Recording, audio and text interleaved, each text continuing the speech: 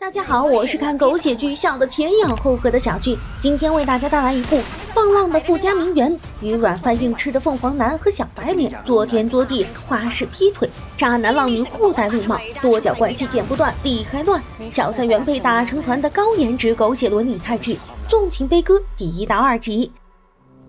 本集开始，狂风骤雨，电闪雷鸣，一个男人满脸阴郁的来到宾馆，他提着枪向那藏着谎言和背叛的房间步步逼近。房间内，性感的酒红长裙尽显女人的千娇百媚，他的情夫露出健硕的肉体向女人缓缓爬去。很快，两具身体紧密纠缠，迸发出色与欲的火花。突然，持枪男人猛地闯进房中，羞耻的一幕就这样赤裸裸地映入他的眼帘。男人瞬间崩溃，他大吼着朝那对身陷欲海的男女疯狂开枪。刹那间，鲜血喷溅，雪白的墙壁被泼上一层令人毛骨悚然的猩红。时间回到5年前，骄纵任性的白富美塔姐还有几天就要结婚了，但她对婚纱仍然不满意。工作人员见惯了这大小姐的蛮横，纷纷敢怒不敢言。这时，塔姐的未婚夫派瑞赶到，塔姐的脸这才由阴转晴。这派瑞是塔姐老爸手下的员工，塔姐因为不想接受房地产大亨老爸的安排，为了家族利益去嫁给老头子，便自己找了派瑞这穷小子做老公，目的就是气死他爸。帮塔姐试婚纱的工作人员被塔姐通通赶跑，因为她要和派瑞来一场婚纱 play， 两人说干就干，纯洁的婚纱被染上不纯洁的味道，欲罢不能的俩人在床上旖旎出春光正好。销魂蚀骨的一番折腾后，塔姐老爸塔爸的到来破坏了俩人的事后缠绵。这塔爸也是一朵大奇葩，塔姐和派瑞婚礼都快举行了，这塔爸还不死心的想逼俩人分手。然而虽然塔爸强横，但塔姐更猛。塔姐表示，她和派瑞都已经生米煮成熟饭不知道多少回了，没准娃都快生了，想要拆散她和派瑞没门。塔爸气得脸色铁青，他拿自己这个女儿真是毫无办法。没过几天，塔姐便和派瑞如期举办了婚礼。婚后，他们一起度过了一段最幸福的蜜月时光，天南海北都有他们相爱的足迹，落日余晖中尽是他们甜蜜的剪影。然而好景不长，名媛塔姐乐不思蜀，她是不用工作可以随心所欲的浪，但派瑞有工作啊。派瑞劝塔姐收收心，回家过日子，这可激怒了塔姐，老娘才不乖乖做家庭主妇，我就要在外面野。俩人的矛盾一直持续到了5年后，此时的派瑞已成为塔爸的得力助手，塔爸有心栽培他，开始逐渐介绍一些自己的人脉给派瑞。而塔姐因为派瑞沉迷工作不陪他，心生不满，开始夜夜放纵。这晚派瑞回到家时已是深夜，他才几天没回来，新换的保姆就因为受不了塔姐的刁蛮，撂挑子走人。派瑞看着像垃圾堆一样脏乱差的家，十分心累，而塔姐本人却打扮得花枝招展。老公好不容易工作结束回到家，老婆却要出去玩，派瑞直呼塔姐不像话，但他哪里管得住作精塔姐？塔姐才不理派瑞的叨逼叨，毅然决然出去钓小白脸。于是戏剧性的一幕出现了，大冤种派瑞在家收拾塔姐的烂摊子，而塔姐和小鲜肉阿海在酒吧你侬我侬。画面一转，年轻貌美的名媛小磊是一名言情作家，他这日正悠哉悠哉地构思新故事。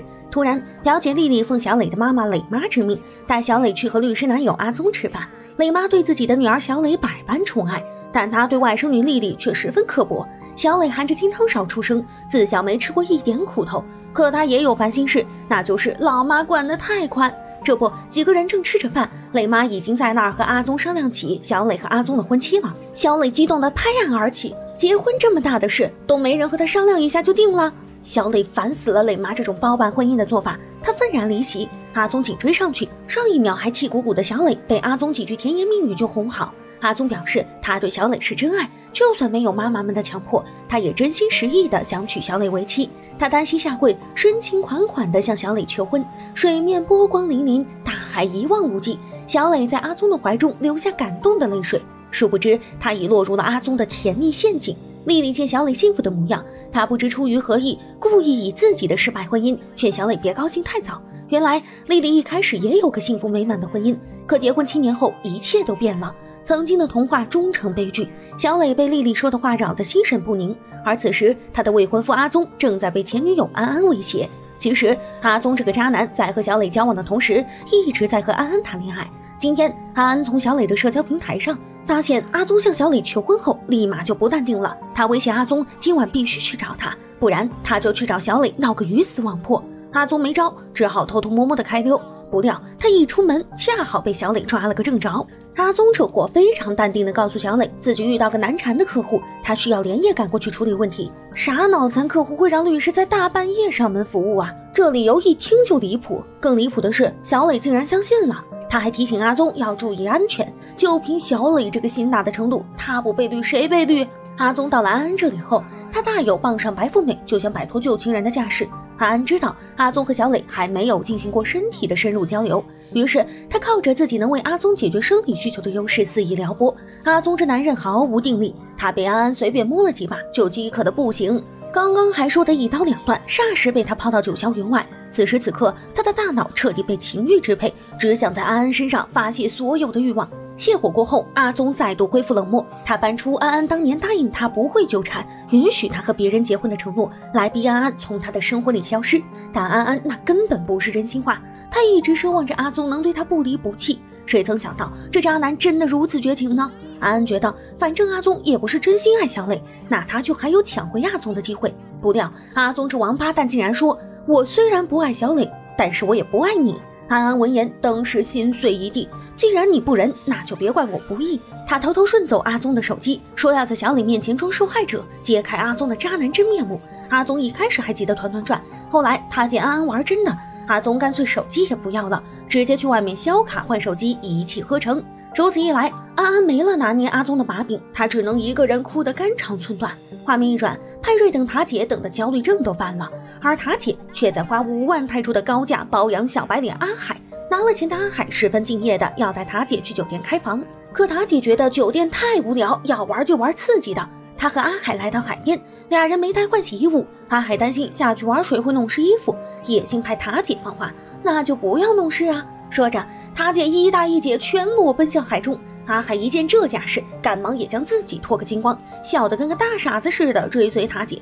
只能说泰国仗着人少就能为所欲为。另外一边，丽丽听闻阿宗大半夜出去见客户，她赶紧提醒小磊留个心眼。不料她的好心被磊妈当成驴肝肺，磊妈恶言恶语的讽刺丽丽，就是因为她疑神疑鬼的性格，前夫才会出轨。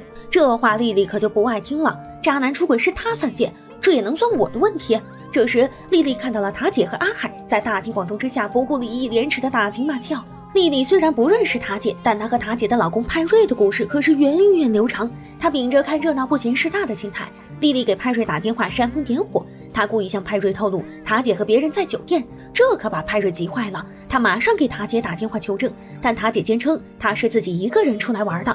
偏偏这时，塔姐床上的阿海发出了点动静，派瑞敏锐地捕捉到了男人的声音。塔姐赶紧心虚地挂掉电话，飞速思考该怎么骗过派瑞。察觉到头上冒绿光的派瑞赶紧飞奔到塔姐所在的酒店。他恍惚间看到塔姐和一个男人亲密地走在一起，可等他追过去时，才发现那并不是塔姐。这时他爸给派瑞打电话，问他什么时候到。派瑞想起他爸一早就约了他和塔姐一起吃饭，但现在塔姐不知所踪，派瑞只好撒谎说塔姐身体不适，不便出席。没想到他爸听到这句话后，一脸懵逼地反问派瑞：“你在说什么？我女儿就在我身边啊！”画面一转，塔姐果然淡定优雅地坐在餐桌旁，这下懵逼的人瞬间变成了派瑞。塔姐还以为老爸找他和派瑞有事，谁料塔爸和烂泥扶不上墙的塔姐根本没话说，他只是想找个借口和女婿谈工作罢了。等塔姐回到家后，派瑞突然像鬼一样冒出来质问塔姐和谁一起去了海边。塔姐仍然坚称自己是一个人去的。派瑞心想，你这是拿我当傻子耍呀，看我不找实锤锤死你。派瑞气呼呼地用电脑登录了塔姐的社交账号，塔姐制定的联系人便是阿海。派瑞看着阿海和塔姐那一张张亲密的合影，气得七窍生烟。这时塔姐发现派瑞登了自己的账号，她连忙心虚地飞奔到派瑞面前。巧的是，阿海这时给塔姐发来了语音电话，派瑞的接听令场面秒变大型社死现场。只听阿海暧昧地撒娇道：“姐姐，我今晚不出去了哦，昨晚累得我还没缓过劲儿呢。”闻言，塔姐惊得呆若木鸡，派瑞气得暴跳如雷，他咆哮着问阿海和他老婆做了什么那么累。塔姐一个箭步冲过去拔掉电源，中断了这场公开处刑。派瑞气得红了眼，他逼问塔姐和阿海是什么关系。塔姐依然嘴硬地说阿海不过是能陪他吃喝玩乐的弟弟。派瑞表示这话鬼才信，塔姐明明已经结婚了，为什么还要出去找别的男人？塔姐反将一军，她让派瑞自己反省，为什么他和塔姐结了婚却终日忙于工作而冷落老婆。第二天，心理受伤的派瑞本想向岳父吐槽一下他姐最近的过分行为，但他爸根本不在乎他姐有多能作。他告诉派瑞，因为派瑞和他是一家人，所以他想提拔派瑞进公司高层，因此该怎么处理和他姐的关系，派瑞就自己好好掂量掂量吧。画面一转，安安左等右等都没等来阿宗的电话，殊不知此时阿宗已经注销了手机卡，回到小磊身边。阿宗为了确保能够和白富美小磊顺利结婚，他决定先将生米煮成熟饭。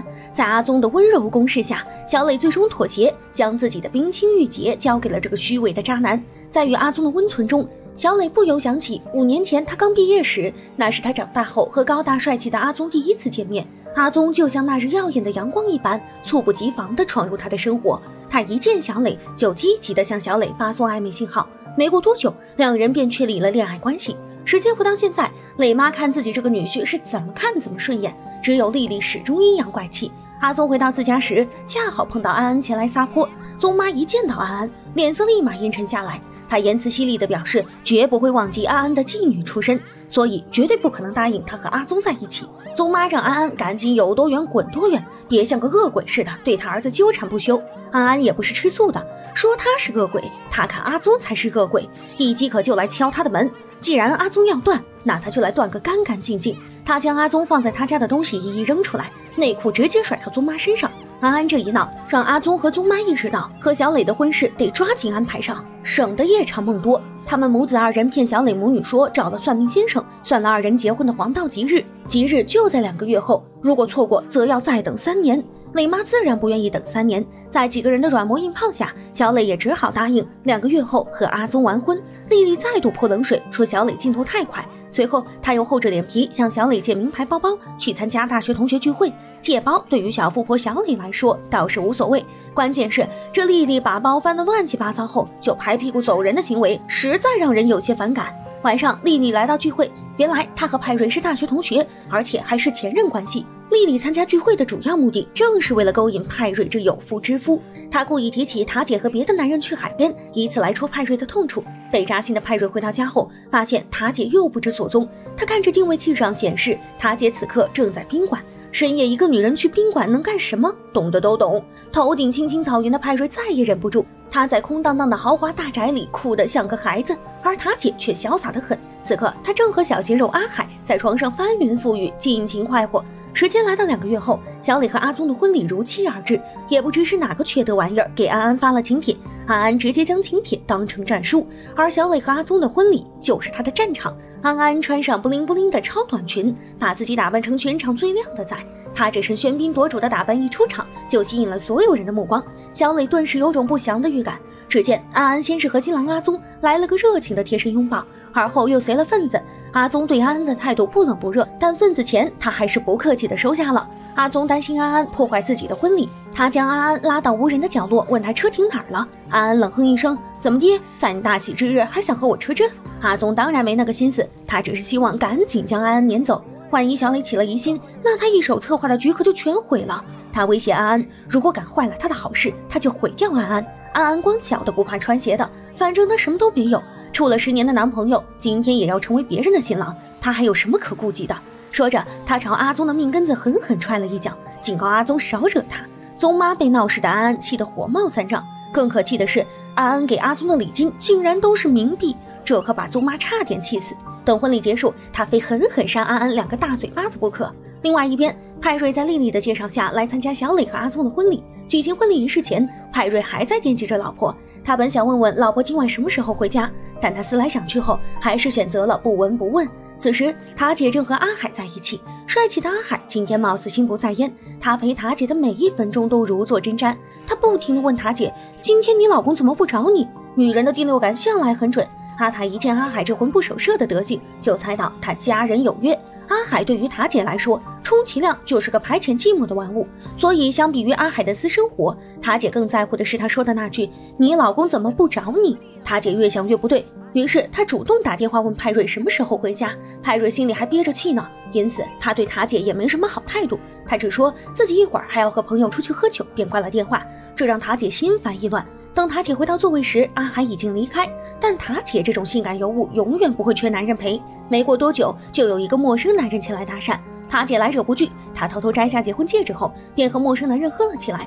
而派瑞和塔姐的对话被丽丽听到，丽丽觉得这是个勾搭派瑞的好机会，她主动上前约派瑞出去喝酒。派瑞略作思考后便答应下来。画面一转，小磊和阿宗的婚礼仪式正式开始，俊男靓女缓缓走过人群，养眼的颜值让人看了不由心情大好。可惜这岁月静好并未持续多久，就开始了劲爆的互撕场面。到了扔手捧花环节，原本是其他女孩接到了花，但却被安安一把抢走。安安拿着花强势上台发表感言，一张嘴就是虎狼之词，说什么不想要花更想要新郎，自己相恋10年的男友娶了别人。全场登时陷入尴尬的沉默中。阿宗赶紧抢过安安的话筒找补，他祝安安找到自己的真爱。安安气不过，他愤怒地将红酒泼在小磊昂贵的婚纱上，却满不在乎地说自己不是故意的。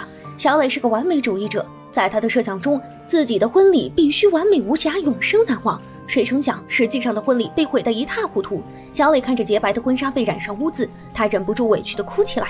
安安见状十分解气，他将手捧花恶狠狠地摔在地上，踩得七零八落，而后昂首挺胸地扬长而去。宗妈被气个半死，今天他非和安安斗个你死我活。宗妈追上安安就是一个大嘴巴子伺候，他一口一个婊子，把安安骂得炸了毛。安安表示他以前是做过鸡，但宗妈和阿宗又能好到哪儿去？他们为了钱和小磊结婚，还不是相当于让阿宗做鸭子？宗妈说不过就要上手。这时阿宗赶来，让他们别再闹事。安安见阿宗那冷漠的样子十分失望，他好歹和阿宗相恋10年，宗妈如此贬低他辱骂他，阿宗却只顾着赶他走。阿宗再次重申他和安安并非爱情。安安被心上人的绝情伤得心碎成玻璃渣，他蓦然离开，但恨意让他忍不住故意撞了宗妈一下，宗妈手臂被撞伤。阿宗安排弟弟妹妹送他去医院，自己还得赶回去哄老婆呢。此时另一边，小磊边哭边擦婚纱上的酒渍，这次的婚礼真可谓刻骨铭心。小磊趁妈妈离开后，他真挚地问阿宗和安安到底是什么关系，他只问一次，而且会100%相信阿宗的答案。阿宗坚称安安只是他的普通朋友，他脑子有问题，今天婚礼上的事没有别的意思。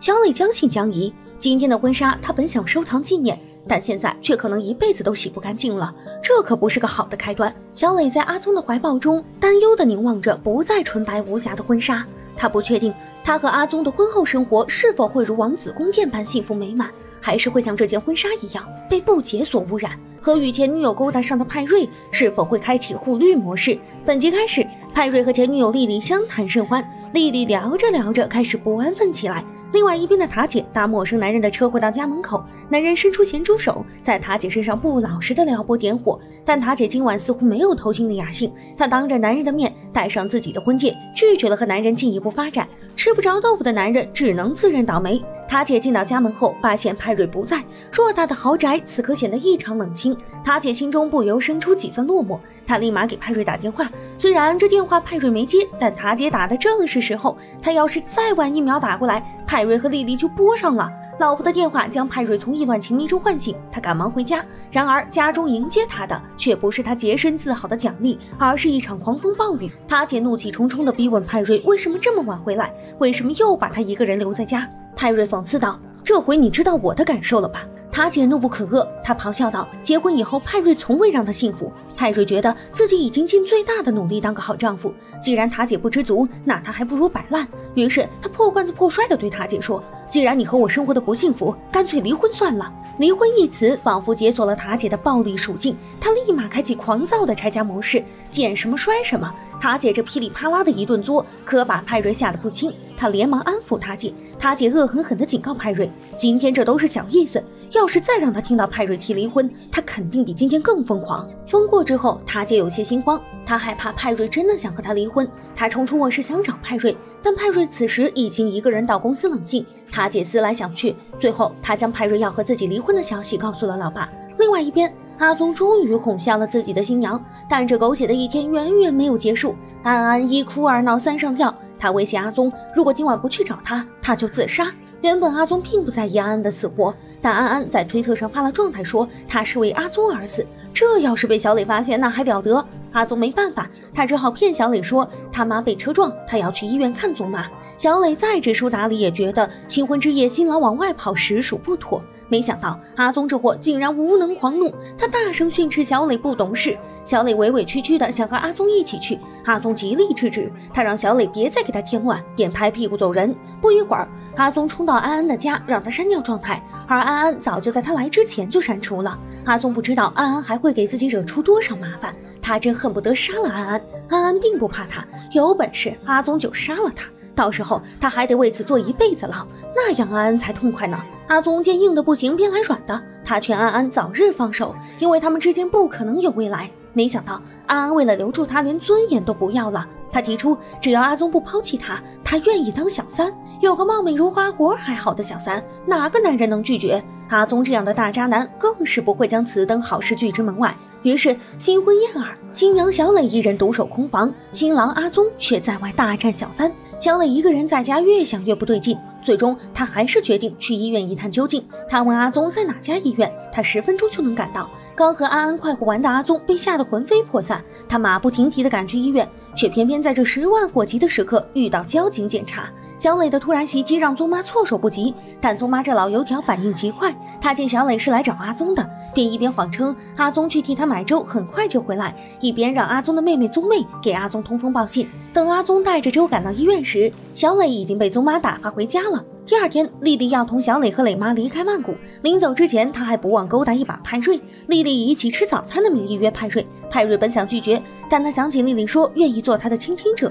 正好他这儿有一肚子苦水没地方倒呢。于是派瑞改变主意，决定再会一会丽丽。他将自己和塔姐的婚姻困境一股脑地向丽丽倾诉。丽丽表面上劝和不劝分，但她心里早为派瑞夫妇的不和乐开了花。派瑞请丽丽帮他约一下律师阿宗，他需要向律师咨询一些专业的建议，而他没发现他和丽丽暧昧不清的碰触都被人暗中拍了下来。画面一转，听到女婿要闹离婚的塔爸一大早上就来看看女儿都干了什么好事，屋子中的一片狼藉和女儿那副放荡骄纵的样子让塔爸气不打一处来。别说派瑞了，要是他娶了塔姐这样的女人，他都想离婚。塔姐被老爸气得不轻，不料他又在这时收到了派瑞和丽丽的暧昧照片，气得塔姐当场又摔了一个杯子。另外一边，心虚的阿宗决定恶人先告状，他将所有的不是都推到小磊的身上，又是说小磊不相信他，又是说小磊无理取闹。小磊强忍着心中的怒火，一再退让。这时丽丽来替派瑞约阿宗，阿宗一听是大佬的女婿约他，趋炎附势的阿宗当时双眼放光，他既不陪老婆看婚房，也不管蜜月安排，一门心思要一个人赖在这儿等派瑞联系他。小磊见阿宗那副气死人不偿命的样子，一下子就理解了男人婚前是农奴，婚后变地主的本质。晚上，派瑞开门见山地告诉阿宗自己想要离婚。经验丰富的阿宗立马问道：是你出轨了，还是你老婆出轨了？毕竟男人主动提离婚就这么2种情况。派瑞只好承认是塔姐背叛了他。不料阿宗又问他：你哪只眼睛看到你老婆出轨了？派瑞有些不悦，难道他还要把奸夫淫妇捉奸在床才算确定吗？阿宗表示那必须的啊，要么他拍下老婆出轨的照片，要么他带着证人抓到老婆和别人乱搞。阿宗这法律顾问没白当，他直接将找婚房的事委托给了做房产生意的派瑞。第二天，在丈母娘面前继续装他的好女婿。吃饭时，安安不安分地给阿宗发美照，吓得阿宗赶紧躲到厨房里回消息。丽丽看他状态不对，便问他干了什么见不得人的事。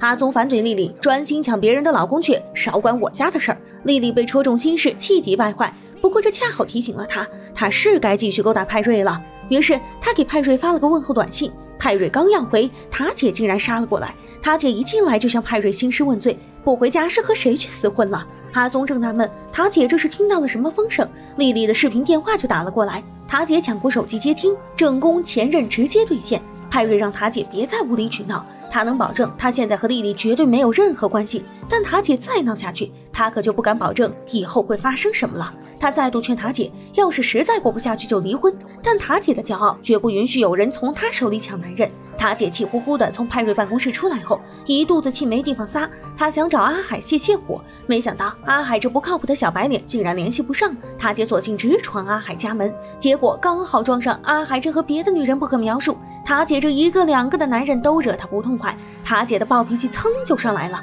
她薅着阿海小情人的头发就把人撵了出去，可怜的女人只围了一条浴巾就被隔在门外丢人现眼。阿海见塔姐这架势，还以为她是饥渴难耐所致，于是行走的荷尔蒙阿海识趣的开始裸身诱惑。不料塔姐狠狠地捏了一把阿海的命根子，阿海刚睡完别的女人，竟然还想用那脏东西碰他才不吃别人剩下的。他这次来是有事交代阿海去办，阿海不敢违抗，只得顺从。晚上，一个男人说奉派瑞之名来接丽丽，丽丽立马屁颠屁颠的跟人去了酒店。到了房中，丽丽看到床上那浪漫的玫瑰花瓣，心花怒放，但却迟迟见不到派瑞。她给派瑞打电话，问他什么时候到。派瑞一头雾水，他完全不明白丽丽在说什么。偏偏这时派瑞的手机没电了，丽丽这边正纳闷，她一抬眼，竟看到年轻性感的阿海带着暧昧的笑意朝她一步步走来。丽丽认出阿海是塔姐的炮友，他瞬间明白自己这是中了塔姐的圈套。阿海缓缓解开自己的纽扣，露出年轻诱人的躯体。他暧昧地表示自己一定会好好伺候丽丽，而这一切都将成为秘密。丽丽再饥不择食，也不能要塔姐安排过来的男人。她挣脱阿海的纠缠，落荒而逃。此时派瑞的手机终于充上电，丽丽连忙向他告状说他老婆派人来强暴他。派瑞一听这还了得，他赶紧朝酒店赶来，而跑到楼下的丽丽又被塔姐堵住，霸气塔姐上去就赏了丽丽一个清脆的耳光。他警告丽丽不要碰自己的男人，被打的丽丽不甘示弱。他指出就是因为塔姐又卑鄙又淫荡，派瑞才想离婚。塔姐被气得不行，她将丽丽按到沙发上一顿暴揍。这时派瑞赶来拦住塔姐，派瑞偏袒丽丽的行为无异于火上浇油，塔姐直接呼了派瑞一个大嘴巴子。塔姐这几天也是猛，打完阿海打丽丽，打完丽丽打派瑞，就没有他不敢打的人。派瑞不顾塔姐的发疯，先将丽丽送回家。丽丽借着此事装可怜，想撺掇派瑞离婚。可派瑞明白和塔姐离婚的事不是立刻就能解决的，他为了防止塔姐继续迁怒于丽丽，便向丽丽提出以后不再联系。派瑞回到家后，塔姐仍旧不依不饶，明明是他先在外面乱搞，如今却昧着良心倒打一耙装受害者。派瑞懒得和他争，让他爱咋地咋地。画面一转，塔姐知道他爸给派瑞放了2个月的假，让他们用来修补夫妻关系。塔姐本以为老爸此举是为了让派瑞和丽丽断联，谁知他爸是为了让他和阿海断联。塔姐倒是没想到老爸这么神通广大，连他和阿海的事都知道。这边派瑞正在洗澡，忽然一双修长的手抚上他的身体，原来是塔姐。塔姐性感的声音低声呢喃我爱你。派瑞为了让塔姐逐渐相信他已经打消结婚念头，从而更好地搜集塔姐的出轨证据，他一定要继续扮演好丈夫的角色。思及至此，派瑞疯狂地吻上光溜溜的塔姐。许久未曾亲近过的夫妻俩在浴室里来了一场舒爽的水乳交融。事后阿海给塔姐打来电话，塔姐本以为这臭小子对自己有点情意，谁料阿海只是想和他谈欠他的钱一笔勾销，就当他肉偿的佣金了。塔姐就知道这小白脸不靠谱，她骂骂咧咧地挂了电话，而不得不沦落到当牛郎赚钱的阿海。这时被点名接待一位神秘的客人，令阿海大吃一惊的是，这位客人竟然是塔姐派他去色诱的丽丽。丽丽威胁阿海去勾引塔姐，以此掌握塔姐红杏出墙的证据，但阿海始终联系不上塔姐，这让丽丽急得如热锅上的蚂蚁。画面一转，阿宗和小磊一起看房子，阿宗对中介介绍的豪宅非常满意，小磊却觉得他们俩人无需住这么大的房子。想拿小磊的钱买房子的阿宗软饭硬吃，他坚称房子就要越大越好。这时派瑞突然出现，好面子的阿宗立马敲定自己就要这套房子。小磊心生不满，明明他还没表态，阿宗就把这么大的事给定了。更无语的是，一听派瑞有事要和自己谈，立刻抛下小磊。派瑞察觉到小磊的不悦，懂事的他约阿宗改天再聊。阿宗顿觉十分扫兴，他将气都撒在了小磊身上。他冷嘲热讽小磊提前1周订的餐厅太一般，从前吃饭时阿宗都会绅士地为小磊搬椅子，现在他就跟个大爷似的往那儿一摊，全然不顾老婆的感受。这是2人婚后第一次出来吃饭，小磊本想着借这个机会享受一下婚后的幸福，谁料阿宗竟是这副嘴脸，饭还没吃，小磊气都气饱了。晚上回到家，小磊便将这些烂事都告诉了磊妈。过来人磊妈仍然认为阿宗是个香饽饽，她劝小磊，婚姻就是这样，需要用理智去维持，需要双方相互理解，履行各自的义务。小磊将信将疑，难道所有的婚姻都像他的一样，开局就这么狗吗？小磊想着行吧，退一步海阔天空。于是他在阿宗打来电话催他买房子时，主动向阿宗道歉，殊不知阿宗此时正躺在别的女人床上。安安这下明白阿宗为什么会和小磊结婚了。有钱的女人不难找，像小磊这种既有钱又蠢的女人可真是极品。这时阿宗的弟弟宗弟非法飙车被捕，阿宗完全没管他这破事，反而是安安主动将宗弟保释出来。宗妈一听阿宗和安安还有联系，气得他直接追到安安家里去闹。阿宗这边正和小磊在签购房合同，就听说了这破事，他抛下小磊去解决老妈和小三的纠纷。而小磊这边车子打不着火，正当他不知所措时，派瑞帅气出现，主动伸出援手。小磊鉴于阿宗几次都是因为派瑞的事和他吵架，所以他对派瑞没什么好印象，以至于他对派瑞说话都有些刻薄。但他毕竟是知书达理的大小姐，他在意识到自己的失言后，又向派瑞道了歉。画面一转，阿宗在宗妈闹事前拦住了他。宗妈真是搞不懂，阿宗已经有了小磊这种完美老婆，为什么还要和安安纠缠不清？阿宗这副德行真是像极了他那个包二奶抛妻弃子的爹。阿宗让宗妈少和他演苦情戏，他逼阿宗娶小磊根本不是为了阿宗好，而是自己想傍一个有钱的亲家罢了。阿宗将宗妈送回家后，宗妈发现安安竟然自己送上门来了，她刚要破口大骂，安安就用钱堵住了她的嘴。一开始宗妈还不稀罕安安靠卖身换的钱，但安安说自己早就不干那种勾当了，并且安安从包中掏出一摞又一摞的钱，见钱眼开的宗妈差点抵抗不住金钱的诱惑。但他儿媳妇小磊可是称几个亿的身家，和小磊比起来，安安这几十万算什么？安安表示小磊钱再多也不可能现在就给宗妈，但只要宗妈不再干涉他和阿宗，宗妈就能立刻拥有几十万。安安的超能力果然管用，他带着得逞的笑离开宗妈家后，又给了宗弟零花钱。这一波用钱收买人心的本事，算是让安安给彻底玩明白了。画面一转，塔姐和塔爸说自己现在还不想和派瑞出去休假。塔爸见女儿如此不服从他的安排，便说以后派瑞再联系前女友，他可不管。塔姐哪用得着老爸插手这事，就算再来10个丽丽，他也能应付。他想要的不过是父爱而已，而不是父亲一味的掌控。塔爸懒得理他，让他赶紧出去，自己还要工作。这句话让塔姐回忆起小时候，他曾满心欢喜地拿画给爸爸妈妈看，塔爸却因为生意的事对塔妈大发雷霆，还说自己要忙工作，让小塔姐别烦他。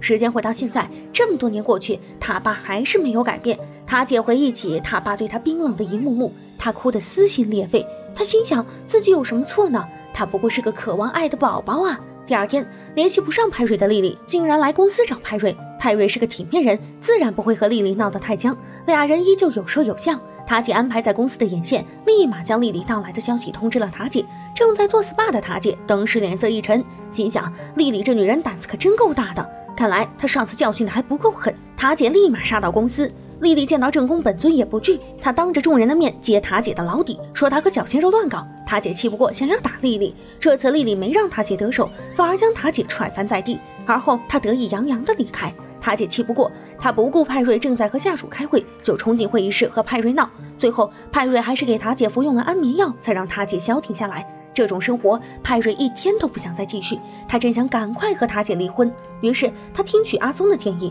打算找到塔姐出轨证据后和塔姐协议离婚，这样会比走诉讼离婚效率高得多。不料塔姐早已将他和阿海暧昧的证据销毁得一干二净。第二天，派瑞约阿宗在射击场见面。阿宗的调查表明，塔姐最近的确没有和阿海见面。他见派瑞的枪法那么好，便劝派瑞最近最好别带枪，否则他看到塔姐和情夫在床上时忍不住动手怎么办？晚上，派瑞望着塔姐的睡颜，不由想着，是啊，万一真被他捉奸在床，他是否会冲动地向他们开枪呢？派瑞来到阿宗的新办公室，感慨世事无常。他见证了阿宗娶新娘、搬新家、换办公室。阿宗的生活里似乎都是好事情，而自己呢，跟个大冤种似的捉奸，关键还捉不到。派瑞越想越觉得自己窝囊。他在阿宗的办公室里一不小心喝了个酩酊大醉，阿宗只好把这醉鬼带回家照顾，却惹来了小磊的不满。老公半夜3更带个醉汉回来，谁能开心？但人都来了，小磊还是尽地主之谊，悉心照顾派瑞。不料醉酒的派瑞误把小磊当作塔姐拉住，小磊从派瑞不断呢喃的阿塔，你为什么要折磨我里意识到这男人也是个可怜人。而同样饱受婚姻之苦的还有小磊自己。第二天，小磊贤惠地为阿宗准备早餐，谁料阿宗这货竟然嫌东嫌西，他一会儿嫌小磊做的粥太清淡，一会儿嫌小磊选的领带不好看，一会儿又对小磊精心为他织的围巾不屑一顾，简直是身在福中不知福。反观派瑞可比阿宗强太多了，他不但由衷地夸赞小磊的厨艺，还对小磊做家务的行为给予高度肯定。而阿宗只会挑小磊的毛病，要小句说小磊干脆和派瑞凑一对算了。画面一转，塔姐找不到自己的老公，偏又让她看见丽丽上传了派瑞的照片，气得塔姐直接给丽丽打了个视频电话。她质问丽丽是否和派瑞在一起，丽丽故意气她不正面回答。就在这时，塔姐接到了阿宗的电话，原来阿宗找到了塔姐和阿海在酒店的暧昧视频。阿宗这货想两边通吃，从塔姐这儿再狠敲一笔。面对阿宗提出的500万封口费，塔姐直接泼酒伺候，就凭这非法取得的证据还想威胁他。阿宗也不恼，毕竟他把证据交给派瑞的话，也能拿到不少钱。塔姐闻言陷入了沉思。与此同时，派瑞正在家中翻箱倒柜找塔姐出轨的证据，功夫不负有心人，还真被他找到了一个硬盘。他本以为这硬盘中的内容会让他头顶飘绿，不料这竟然是他和塔姐的蜜月纪实。视频忠实地记录着两人往昔的甜蜜，派瑞看着看着不由怀念起那时的美好。这时塔姐回到家，他计划着录下派瑞和丽丽有一腿的证据，没想到在他套话的过程中竟还有意外收获。派瑞认真地向塔姐说明，他和丽丽早已成为过去式，无论他和塔姐是否离婚，他都不会再和丽丽搞在一起。塔姐对派瑞的回答还挺满意，有机会她一定要把这录音放给天天惦记着她老公的丽丽听听。第二天，丽丽来到阿宗的律师事务所应聘秘书。阿宗秒懂丽丽是想通过这种方式了解派瑞的离婚进度，但他并没有想帮丽丽的意思。丽丽连忙翻旧账，细数自己帮过阿宗的事，这倒是提醒了阿宗。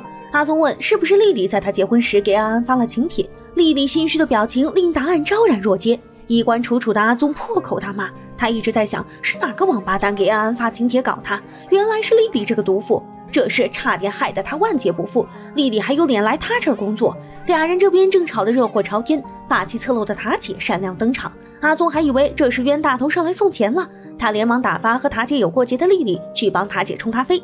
丽丽不是想当他秘书吗？那就从冲咖啡做起。丽丽不情不愿地去冲咖啡，突然她计上心来，只见丽丽脱下高跟鞋，用鞋跟仔细研磨了一杯有味道的咖啡。而此时塔姐并没打算接受阿宗的要挟，她问阿宗知不知道他爸是谁，他爸稍微动动手指头就能让阿宗的事业毁于一旦。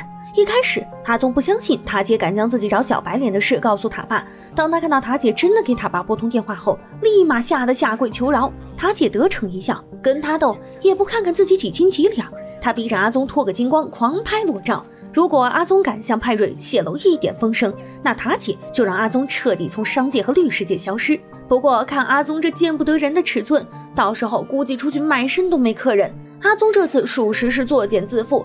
塔姐仰天大笑出门去，恰好遇到丽丽给她端咖啡。塔姐背到嘴边却没入口，而是将派瑞说不会和丽丽有发展的录音放给丽丽听。丽丽气急攻心，想要扇塔姐，塔姐反将丽丽推倒在地，并将那杯叫气味十足的咖啡悉数倒在了丽丽头上。丽丽当时成了狼狈的落汤鸡。这一波1对2，塔姐完胜。塔姐在外疯狂输出，回到家中却向派瑞服软，希望派瑞再给她一次机会。塔姐为了在公众面前塑造他们夫妻恩爱的形象，她开始逼派瑞和她出席各种慈善活动。丽丽看着俩人的活动视频，都不由嫌弃的吐槽一句：真虚伪。好巧不巧，丽丽和塔姐再次不是冤家不聚头。塔姐直接抽出一张门票赏给丽丽，下次丽丽就无需跟个变态粉丝似的偷偷关注她，要看就拿着门票正大光明去看。丽丽心想去就去，到时候一定要让嚣张的塔姐当众出丑。到了慈善会这天，派瑞被这种虚假营业搞得身心俱疲。突然他在人群中看到了像仙女一般的小磊，那优雅的气质高贵的举止勾得派瑞挪不开视线，他忍不住过去和小磊打招呼。阿宗和塔姐也被吸引过来，由于阿宗和丽丽的行为，塔姐连带着对小磊也没什么好印象，她对小磊出言不逊。突然丽丽冲上前和塔姐对骂，派瑞和小磊赶紧拉开俩人。小磊早就听到丽丽和阿宗今天会对付塔姐，他不忍心看着自己的表姐破坏别人的家庭，便劝丽丽停止自己的计划。已经走火入魔的丽丽哪里肯听，她转头就给阿海打电话，问阿海什么时候到。原来他今天的计划就是让阿海和塔姐碰面，到时候他再带着派瑞去看一出塔姐和阿海缠绵床死的好戏。不怕派瑞不离婚，阿海不愿意干这种破事，他警告丽丽这是最后一次，此后他俩的恩怨一笔勾销。塔姐这边看着派瑞和各界大佬社交，她决心自己也要搞一番事业，省得老爸老公都不拿她当回事。阿宗在旁边默默观察，他找准机会为塔姐递上一杯掺了迷药的酒，塔姐毫不设防地喝下，没过多久，他就在派瑞身边犯迷糊。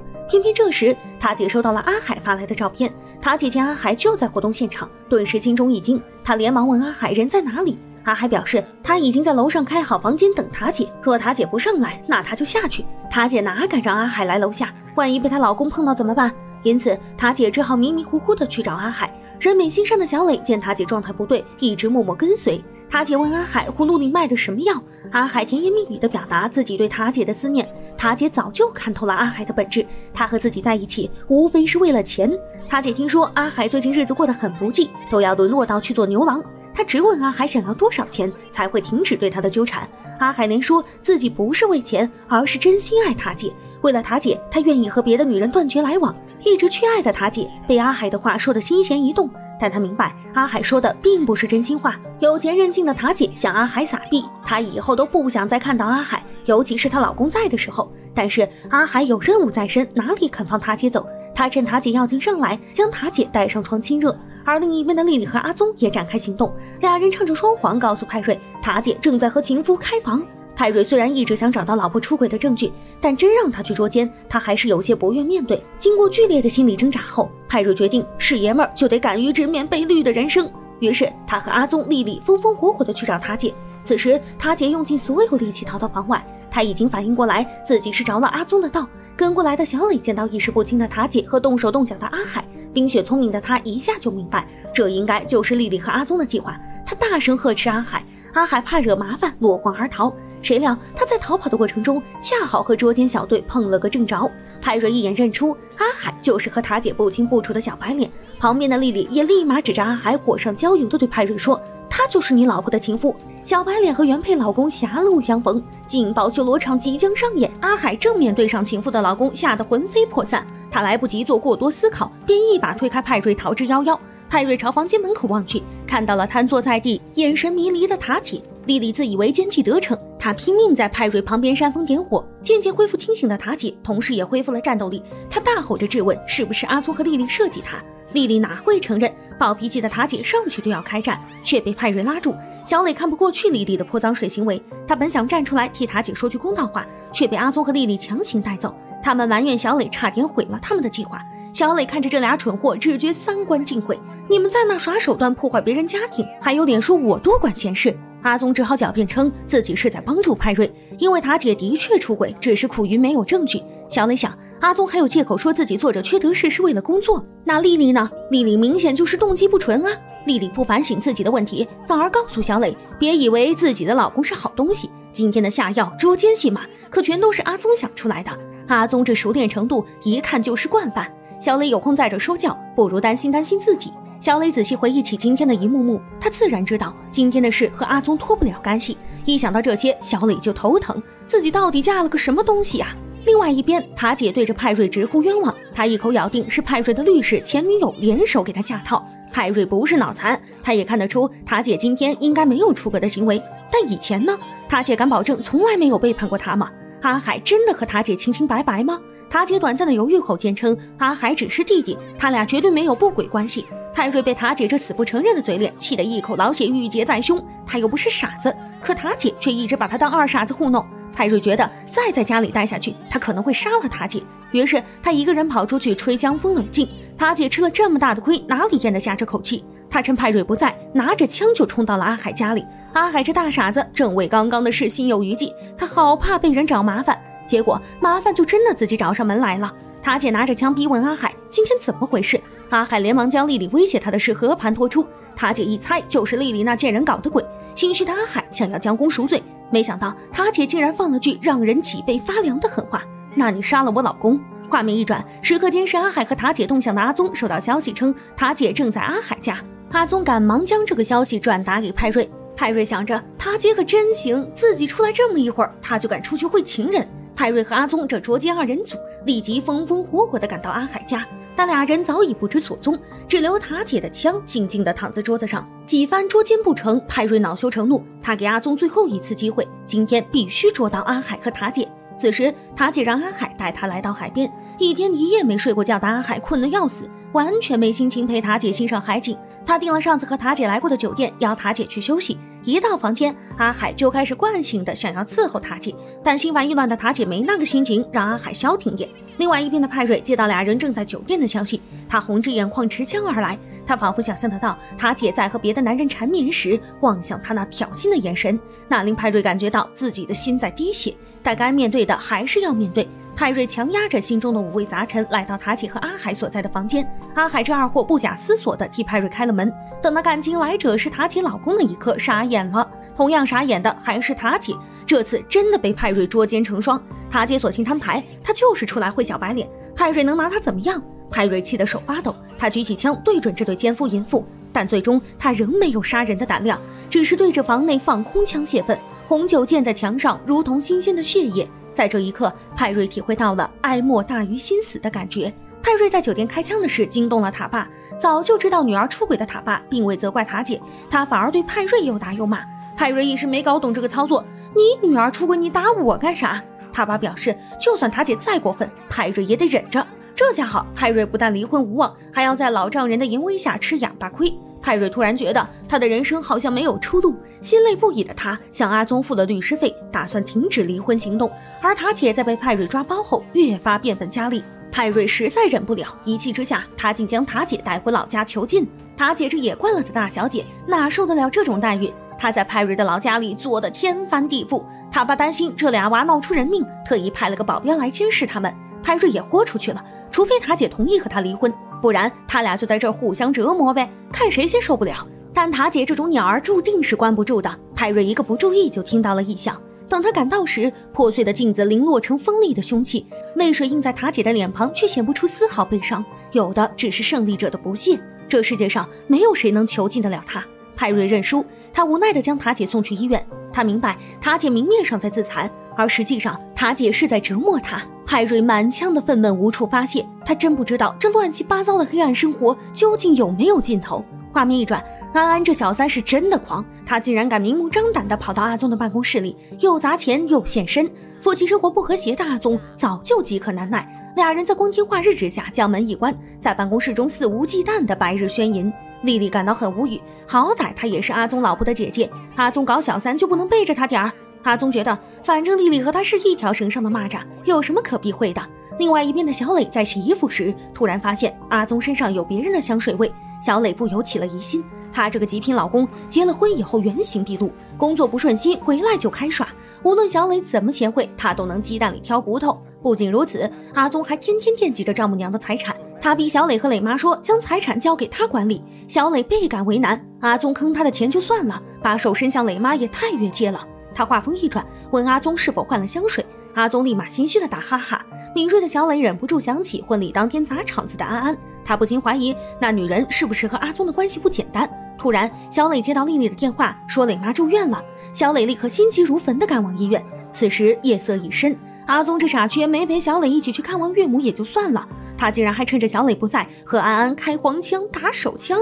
第二天，阿宗才假惺惺地去探望磊妈。实际上，和磊妈谈资产管理的事才是他的真实目的，但小磊明确表示他不同意此事。气急败坏的阿宗又和小磊一顿狂吵。小磊不懂，他明明没做错什么，阿宗为什么总是在逼迫他、辱骂他？磊妈知道了前因后果后，劝小磊要宽容。小磊有时候真搞不懂磊妈到底是谁妈，自己只是不想让阿宗碰磊妈的财产，何错之有？小磊在这边委屈的哭唧唧，阿宗却跑到安安家里释放压力。天生媚骨的安安最是懂得如何在床上哄男人开心，他的纤纤玉手在阿宗的身上按摩撩拨，阿宗被勾得欲火焚身。在家里和死板的小磊哪有这种闺房之乐？安安喜欢看阿宗臣服在自己媚功下的表情，他蛊惑性的问阿宗需不需要按摩别的地方。阿宗当然求之不得，只是他不想用手，而是想用一些不可描述的方式来一场欲仙欲死的大保健。事后，阿宗接到小磊的电话，还在安安床上的他不耐烦地敷衍小磊自己正在办公室。不料，小磊冷厉地说道：“我现在就在你的办公室，你到底在哪儿？”阿宗敷衍地谎称自己已经回家，随后便和安安来了场梅开二度。小磊从丽丽那里得知阿宗根本没来过办公室，这让本就心烦意乱的小磊几近爆发的边缘。他耐着性子回家找阿宗，结果发现阿宗又不在。小磊就算脾气再好，也架不住阿宗这番遛狗式的戏耍呀。小磊一气之下回娘家，恰好碰到宗妈来和磊妈寒暄。宗妈一见小磊，因为阿宗气得脸红脖子粗，她心中大骂儿子不争气，逮着机会她非得好好说道这臭小子。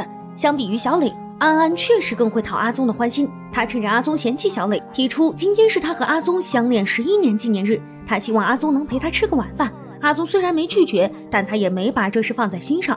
另外一边，被阿宗伤透心的小磊通过了派瑞的好友申请。小磊的贤惠和善解人意深深吸引着派瑞，小磊的开解曾令派瑞舒心不少，因此他也愿意随时做小磊的倾听者。但小磊自知家丑不可外扬，就算他心中再痛，他也不愿找派瑞一个外人诉苦。画面一转，派瑞惹不起塔姐，便任由塔姐兴风作浪。不过塔姐以后怎么做都和他无关，因为他要躲得远远的，眼不见为净。重获自由的塔姐又和小鲜肉阿海勾搭上，他要做的第一件事就是去找丽丽和阿宗算账。阿宗这边正在因为和小磊吵架的事被宗妈和丽丽连番声讨，阿海和塔姐这对俊男靓女就在这时杀来搞事。塔姐2个耳光将丽丽扇得晕头转向，他嫌物理攻击不过瘾，又让阿海用丽丽的账号发了个再也不会犯贱勾引别人老公的声明。阿宗这位和稀泥大师一直帮着塔姐拿丽丽撒气，他以为这样就能让塔姐忘了和他的恩怨，但塔姐怎么可能放过他？塔姐让阿海给了阿宗一拳，并让阿宗答应他一件事，否则就把他的裸照公之于众。至于什么事，等塔姐想到再说。此外，塔姐要求阿宗必须开除丽丽，阿宗不敢惹塔姐，他听话的让丽丽赶紧滚蛋。丽丽气得半死，阿宗这么对他，就不怕他把阿宗和安安的破事告诉小磊吗？阿宗悉听尊便，反正他和小磊的日子也过够了。但是他妈可不同意阿宗和小磊闹不和，毕竟小磊又漂亮又有钱，想踹了阿宗就是分分钟的事。可阿宗要想再找到这种级别的老婆，可就不容易了。阿宗觉得老妈说的不无道理，便回家对小磊撒娇下跪求原谅。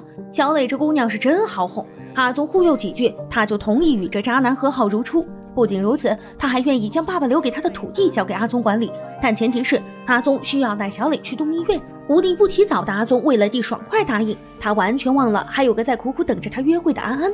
果然在阿宗的眼中，没有爱情，只有利益。安安左等右等都等不到阿宗，他想起阿宗说过要去宗妈家，于是安安便追到宗妈家问阿宗在哪。宗妈阴阳怪气地告诉他，阿宗回家陪老婆了。他劝安安少痴心妄想，阿宗根本就不在乎他这个风尘女。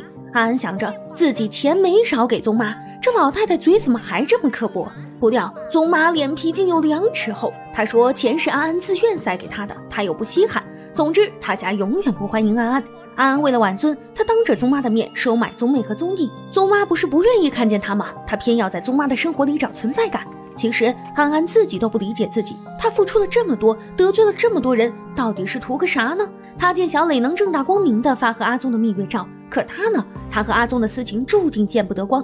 塔姐这边让阿宗在度蜜月时好好帮她想一想，有什么能折磨她老公的鬼主意。她老公又是对她开枪，又是和她玩囚禁，她非得好好报复一下不可。其实小菊觉得只要让派瑞看到她和阿海现在玩的有多花，估计就足够把派瑞气个半死了。2个星期后，小磊和阿宗度完蜜月回来，派瑞一直和小磊有联系。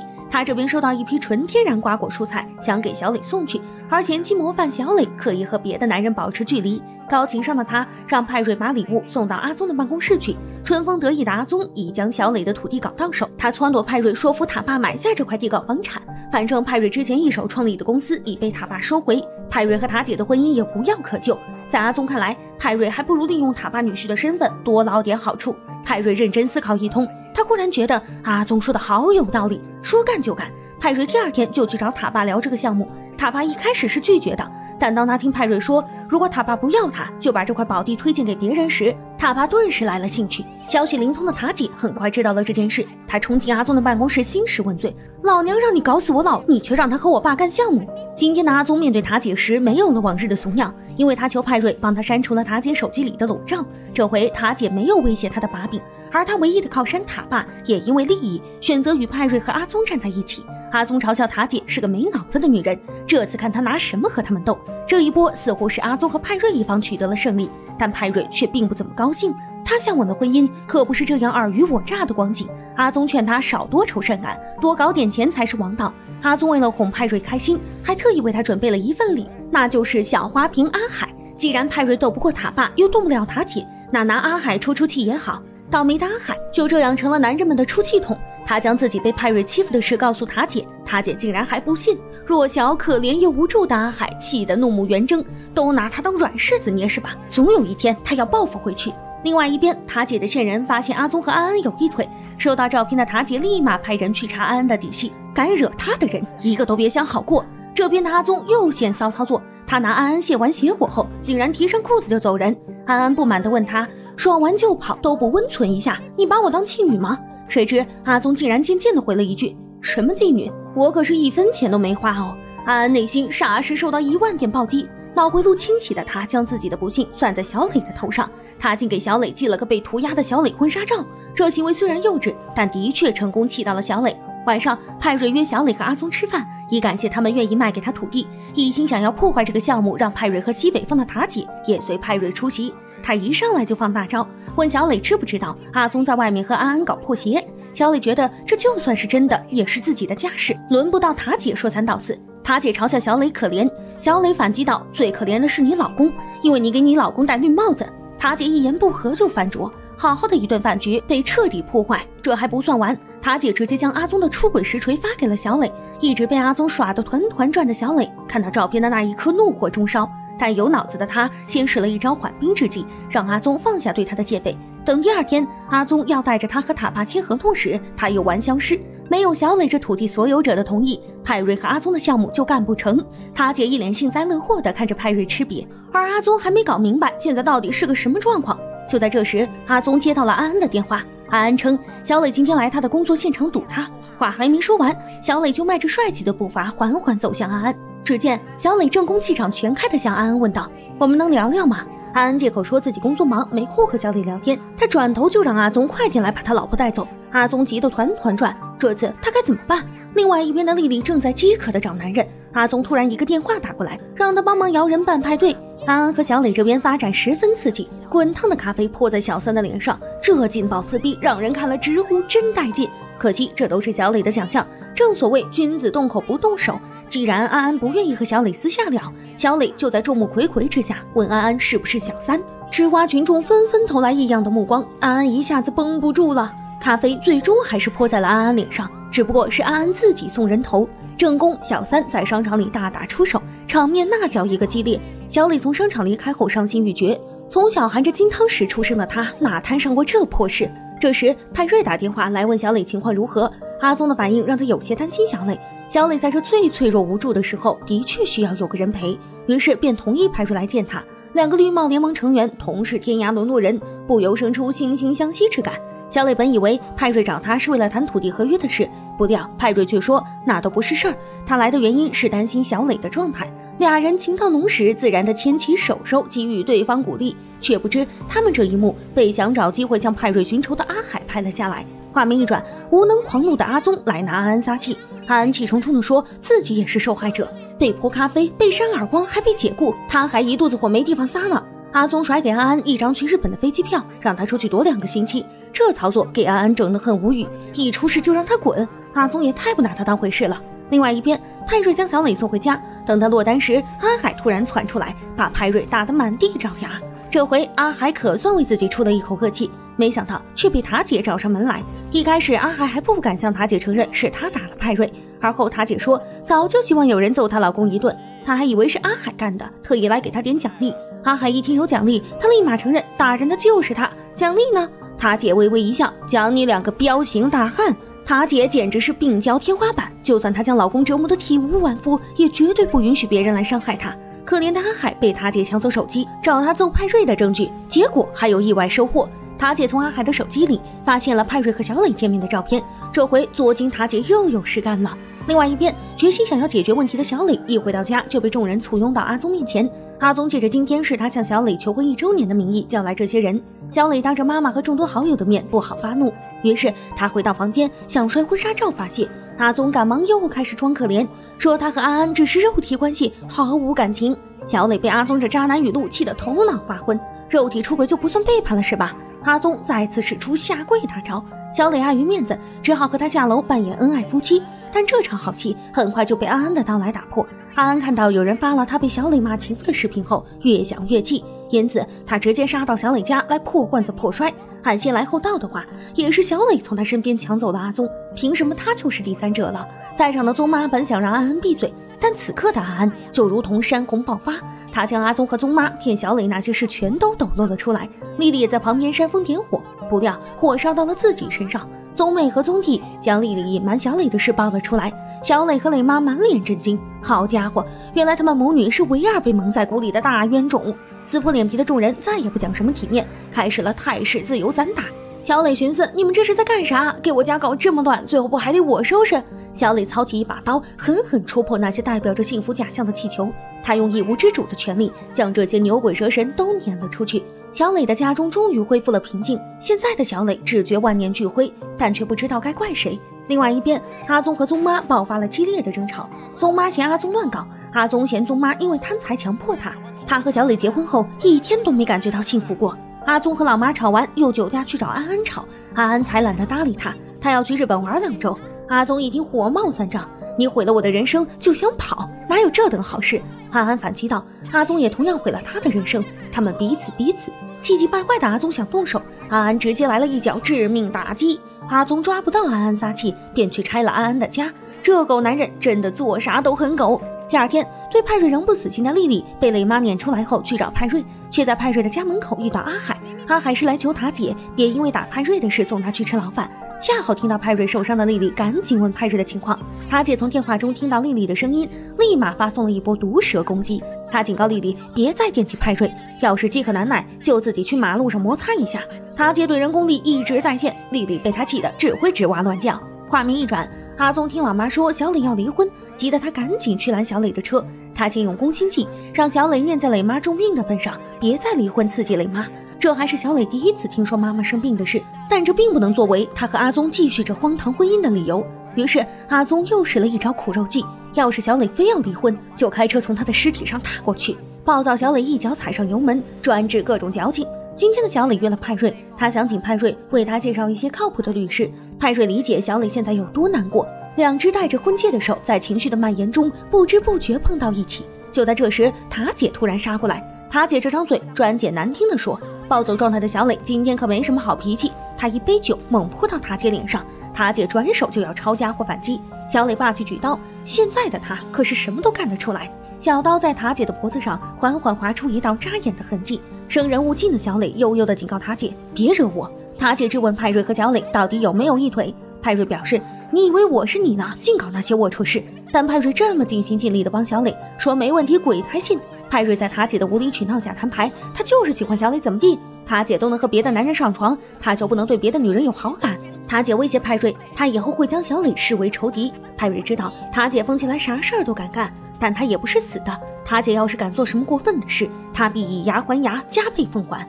另外一边，大战塔姐后的小磊想起阿宗说过妈妈生病，他劝妈妈要好好治疗，男人什么的他都不在乎，妈妈才最重要。另一个让小磊无语的人是他的表姐丽丽。平常丽丽爱偷他的名牌包包，他都睁一只眼闭一只眼，但丽丽在他婚前就知道阿宗外面有女人，却不告诉他，就太过分了。小磊让丽丽发誓再也不会背叛他，丽丽连忙发誓，但看起来并不咋真诚。晚上，小磊看见阿宗这傻叉，真恨不得砸死他，但阿宗的梦呓将魔怔的小磊惊醒，小磊这才没搞出刑事案件。另外一边，想强留老公的塔姐发与派瑞的合照秀恩爱，阿海看到后很不屑，塔姐都和他睡过那么多次了，还装什么和老公感情好。画面一转，丽丽竟然在阿海的床上，这是两人都勾引不到别人的老公老婆，就干脆凑一对吗？其实这是塔姐的计谋，她出钱让阿海色诱丽丽拍下桃色视频，到时候丽丽要再敢纠缠派瑞，她就拿这个整丽丽。但比丽丽更有威胁性的实际上是小磊。塔姐见派瑞那色迷心窍的样子，气不打一处来，她威胁派瑞再帮小磊，她就把这件事告诉阿宗。派瑞求之不得，因为这只会加快小磊离婚的速度，那他和小磊不就有机会了？派瑞不愧是塔姐的老公，能用嘴炮打败塔姐的，估计只有他了。小磊这边一大早上就为阿宗准备好了清粥，往日阿宗吐槽寡淡无味的东西，今日吃得十分乖巧。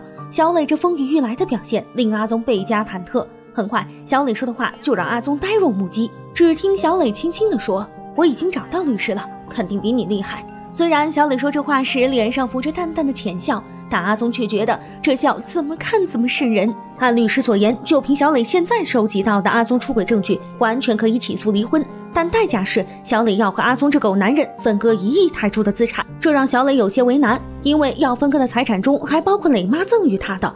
在磊妈做手术之前，小磊并不想让这些琐事影响磊妈的心情，因此小磊暗下决心，得想办法在离婚中尽可能减少损失。小磊被婚变闹得心情丧到极点，偏偏塔姐这个到处撒泼的女人又来触他的眉头。塔姐硬核地泼了小磊一脸水，并警告小磊，再敢勾引她老公，这次泼水，下次可就泼硫酸了。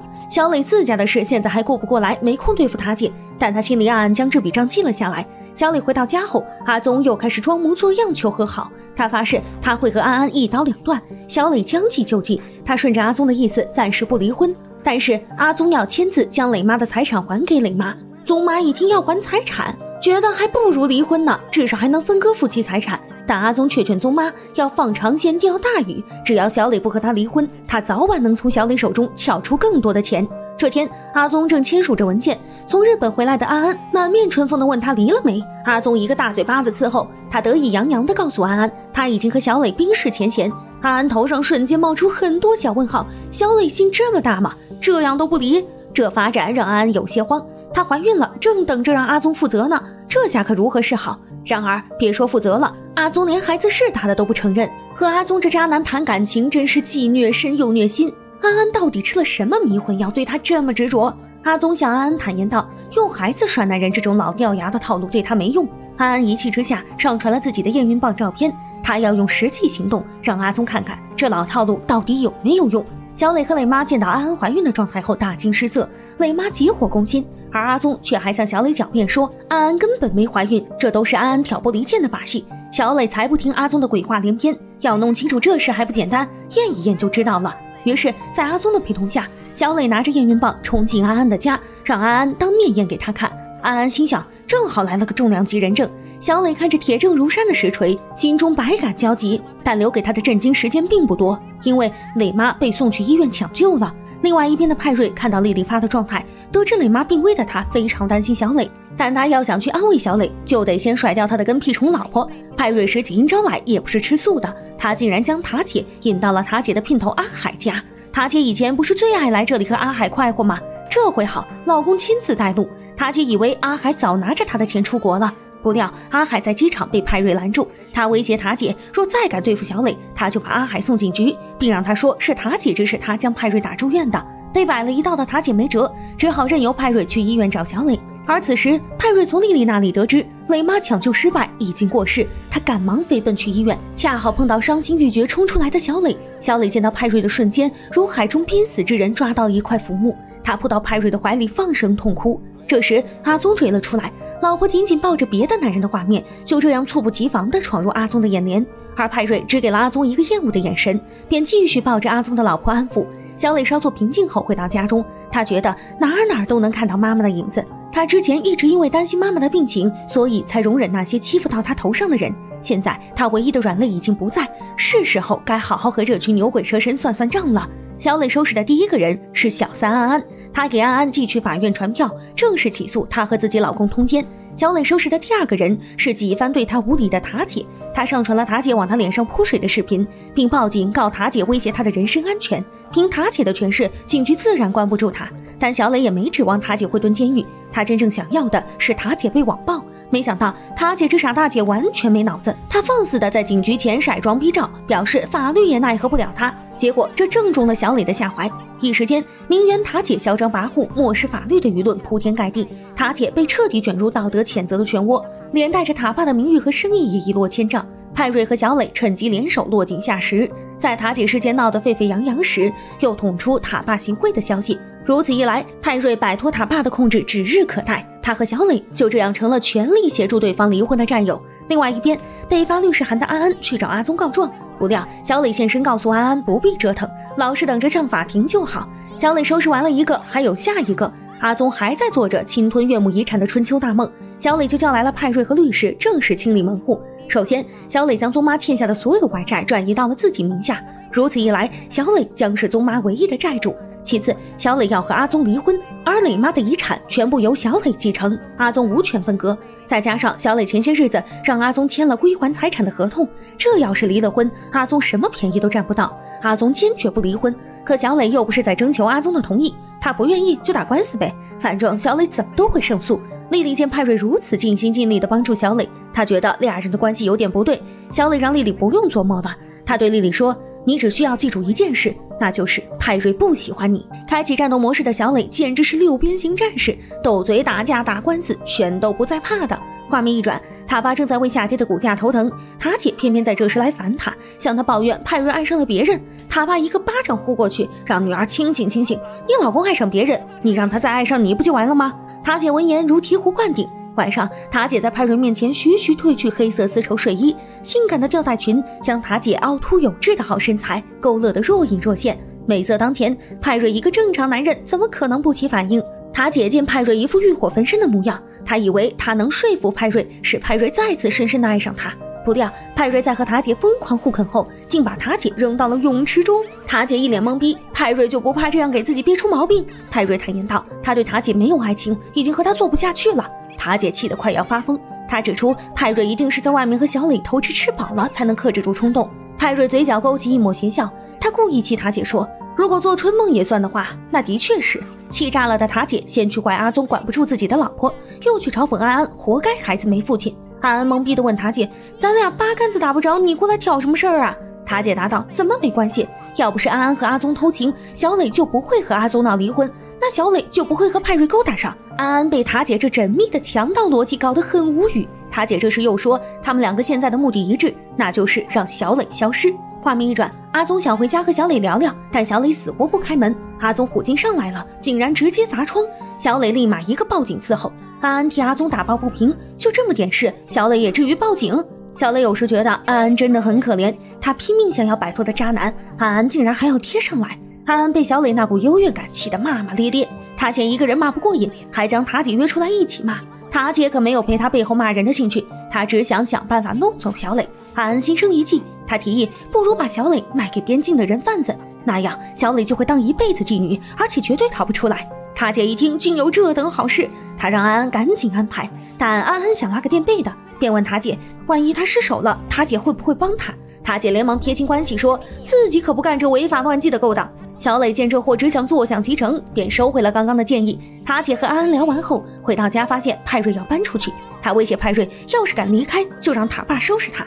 派瑞讽刺地告诉塔姐，塔爸因为塔姐风评被害被踢出董事会，现在塔爸指定派瑞当董事长管理公司，也就是说塔爸现在都得看派瑞脸色，塔姐又怎么能威胁得住他？另外一边，小磊成为宗妈的债主后，便开始卖宗妈的房子。宗妈流落街头来投靠阿宗，阿宗被小磊的一系列操作逼得失去理智。他让安安找老大整小磊，只要安安帮他办成这件事，他就对安安和孩子负责。但安安一提起老大这个人，似乎十分恐惧。他曾拼命逃离那里，他绝对不可能再回去。在阿宗的软磨硬泡下，安安即使心中有10000个不愿意，也只好妥协。当初安安就是为了阿宗才离开这黑帮老大，这使得老大一见到阿宗就来了个手枪指头的硬核问候，阿宗被吓得魂飞魄散。好在老大只是和他开个小小的玩笑，阿宗开门见山的求老大阻止小磊和他离婚，老大顿时无语，调解夫妻感情纠纷找他一个混黑道的，是不是不太合适？尤其是阿宗都有安安了，还不想和老婆离婚，小伙子玩得挺花呀。阿宗明白舍不得孩子套不着狼的道理，他答应老大，只要老大能用手段让小磊放弃离婚，他就给老大3亿泰铢，而且免费帮他洗钱。眼见阿宗和老大达成协议，安安心中却十分不是滋味。他带阿宗来是为了整小磊，可不是为了看他们夫妻破镜重圆的。安安越想越气，他真恨不得小磊立刻从这个世界上消失。这时安安接到塔姐的电话，原来塔姐也被小磊气疯了，她问安安是不是真的有办法把小磊卖到边境的窑子里去。安安表示当然没问题，但他不负责绑架，于是塔姐便包揽了绑架小磊的任务。塔姐手下保镖千万，但她一要干什么坏事的时候，想到的却只有小花瓶阿海。她不惜用安安的关系将阿海从派瑞手下的眼皮子底下抢过来。阿海一见到塔姐就头大，自从找了这个金主后，他就终日活在拳打脚踢、担惊受怕的日子里。阿海不想再和塔姐有任何瓜葛，但他又惹不起有枪的塔姐。塔姐答应阿海给他一笔钱，帮助他逃到边境。到时候阿海就不用再怕派瑞抓他去坐牢。呆头呆脑的阿海双眼瞬间放光，塔姐这是转性了，对他这么好。然而事情果然没有那么简单，送阿海去边境是假，让阿海绑架小磊才是真。这天丽丽正悠哉悠哉地晒照片，突然阿海发来一个18禁小视频，丽丽差点将咖啡一口喷出来，这不正是她和阿海爱的鼓掌视频吗？阿海录这个干什么？阿海按照塔姐的指示逼丽丽放阿海进小磊家，否则就把他的成人视频发到网上让他火一把。丽丽可不想当艳星，便只好答应阿海。另外一边，得知小磊今天和派瑞约饭的阿宗也准备动手。小磊大概想不到1天之内竟有2拨人等着绑架他，率先得手的是阿海。丽丽本来有点良心发现，想报警，但她一想到若不除掉小磊，小磊就会和他抢男人，便任由阿海去了。阿海这劫匪工作做得并不顺利，先是小磊挣脱绳索，后是路遇警察。小花瓶阿海哪经历过这种大风大浪，他在路上3番2次劝塔姐收手，一个男人而已，不值得塔姐丧失人性做这么卑鄙的事。全程监控到塔姐此刻早已没有人性，只有疯狂，他只想让小磊赶紧消失。另外一边，老大的手下在小磊家门口守到天黑都没见小磊出现，这可急坏了阿宗。同样急得如热锅上蚂蚁的还有联系不上小磊的派瑞。丽丽一听派瑞要来找小磊，情急之下她将家里砸得如台风过境，并且狠了狠心把自己揍得鼻青脸肿。派瑞赶到时，丽丽谎称小磊被人劫走。这时阿宗也会来找老婆，结果不但老婆没找到，他还成了重点嫌疑人。派瑞和丽丽全都将矛头指向了阿宗。阿宗搞不懂派瑞为啥老要掺和他的家务事，难道派瑞真的和小磊有一腿？小磊看上去文文静静的，原来也是个骚浪贱。阿宗的污言秽语将派瑞彻底激怒，他哪忍得了自己的女神被阿宗这渣男如此侮辱。2个男人就这样在警局门口扭打在一起，最后还要靠警察叔叔出来拉架。画面一转，胆小怕事的阿海本来就在因为绑架小磊担惊受怕，偏偏这时警察追了上来，阿海再也没有勇气坐下去，他直接弃车逃跑，并通知塔姐他不干了。惊慌失措的塔姐第一时间销毁了所有和绑架小磊有关的证据，而小磊以为自己逃出一劫，却不知他只是从一个火坑跳到了另一个火坑里。原来老大的权势大到可以收买警察。小磊从阿海手中获救后，直接被送到老大家。全程懵逼状态的小磊完全不知道发生了什么事，但得知小磊已经落到老大手里的阿宗却松了一口气。警察那边通过监控发现了绑架小磊的人疑似阿海，阿宗顺水推舟，把锅都甩在了阿海的金主塔姐身上。这时派瑞的律师查到，当时从公寓救走阿海的人是宗弟和阿宗的情妇安安。派瑞当时火冒三丈，他就知道这事和阿宗脱不了干系。第2天，阿宗来到老大家，让小磊和他一起去见老大。小磊知道阿宗不是什么好东西，但他没想到阿宗会坏到这种地步。他告诉阿宗，谁来都不好使，这婚离也得离，不离也得离。阿宗被激得想要动手打小磊，小磊反手用碎片划伤阿宗的脖颈。正当阿宗还要继续施暴时，老大出现，让他们消停点。到了早餐时间，老大先礼后兵，他先跟个慈祥的和事佬一般，劝小磊和阿宗冰释前嫌，并保证阿宗此后会和安安一刀两断。小磊心意已决，和这渣男过日子绝无可能。老大看这姑娘敬酒不吃吃罚酒，于是放了一枪给小磊听听响。小磊吓得浑身发颤，阿宗到底都找了些什么玩意儿对付他呀？这还不算完，老大又掏出一份财产委托书给小磊签，若小磊签了，那磊妈的遗产可就属于他和阿宗的夫妻共同财产了。可若小磊不签，那万一小磊在这出了什么意外，所有财产便都会落到阿宗手里。小磊努力让自己冷静下来，他想着老大一个外人愿意多管闲事，一定是因为阿宗给了他足够的好处。于是小磊问老大，阿宗给了他多少？他愿意比阿宗出更多。阿宗不是能帮老大洗黑钱吗？他也能。小磊的行为让老大觉得还挺有趣，他玩心大起，在枪中装入一颗子弹，他将会轮流向小磊和阿宗开枪，直到一人认输为止。这可是字面意思上的赌命，小磊和阿宗都紧张的要死。但4轮过去，俩人愣是谁也没低头，4轮都是空枪。这说明接下来小磊将会有50%的概率中枪。千钧一发之际，小磊认输，他含恨签下文件。可老大却告诉他，其实枪里并没有子弹，这一切都是老大和阿宗设好的局。小磊气得想当场手刃渣男，但他一个弱女子在黑帮窝里能讨到什么好处？他还没扑棱几下就被老大的手下迷晕。另外一边，塔姐告诉安安拐卖小磊计划失败，安安又气恼又不甘。随后派瑞找到安安问小磊的下落，小磊连忙将塔姐才是幕后主使的事都告诉了派瑞。派瑞气不打一处来，他连忙赶回家向塔姐要人。塔姐承认他的确想把小磊送到边境的窑子里去，但现在他也不知道小磊被劫去了哪里。派瑞觉得当务之急是找到小磊，等回头他才和塔姐算账。不料塔姐不依不饶地问派瑞，至于急成这样？万一小磊真成了妓女，他还爱她吗？派瑞不假思索地回答，那必须呀，只会更爱。塔姐闻言气得歇斯底里，她恶狠狠地告诉派瑞，只要他有机会，他就会伤害小磊。派瑞见今天不收拾塔姐是不行了，他将塔姐塞进后备箱，直接运到塔爸的会议室。派瑞当着集团董事的面，让塔姐告诉各位董事他都做了什么破事。这要是被各位大佬知道塔姐作奸犯科，谁还会给塔爸的公司投资？塔姐灵光一闪，她大声对各位董事说，派瑞就是向记者爆料坑塔爸的人。这一招恶人先告状，效果十分明显。塔爸瞬间不关心女儿干了什么缺德事，只顾着骂派瑞怎么能背叛他。他要毁了派瑞的人生，让他尝尝背叛的代价。但翅膀硬了的派瑞如今根本不怕塔爸，塔爸若敢对付他，他就和塔爸斗到底。派瑞现在最担心的就是小磊。正当他想方设法找小磊时，律师突然告诉他，小磊已经找到了。当小磊再次醒过来时，发现自己身在医院，阿宗和警察也在旁边。小磊激动地将阿宗派人绑架自己，逼自己签署财产管理文件的事一股脑地告诉了警察，但警察却无动于衷。他们坚称绑架小磊的人是阿海，而他是在阿海弃车后被发现救回来的。阿宗阴森森地劝小磊别再反抗，就凭老大的势力完全可以只手遮天。小磊还是老老实实的和他过日子吧，否则离婚的话就要被他分走1半财产。这时派瑞赶来医院看小磊，却被阿宗拦住。阿宗让派瑞有空在这关心别人老婆，不如回家教育自己老婆。派瑞见阿宗那王八蛋模样就来气，别以为他不知道阿宗的情妇和弟弟也参与了绑架事件。总之，阿宗想把锅全甩在塔姐身上，自己置身事外绝不可能。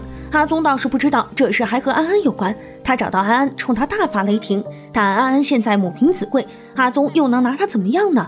医院里，小磊才不会乖乖的坐以待毙，他趁2个把门的不注意，偷偷溜掉。小磊历经一番心惊肉跳的你追我赶后，终于被派瑞救走，他这才算暂时安全。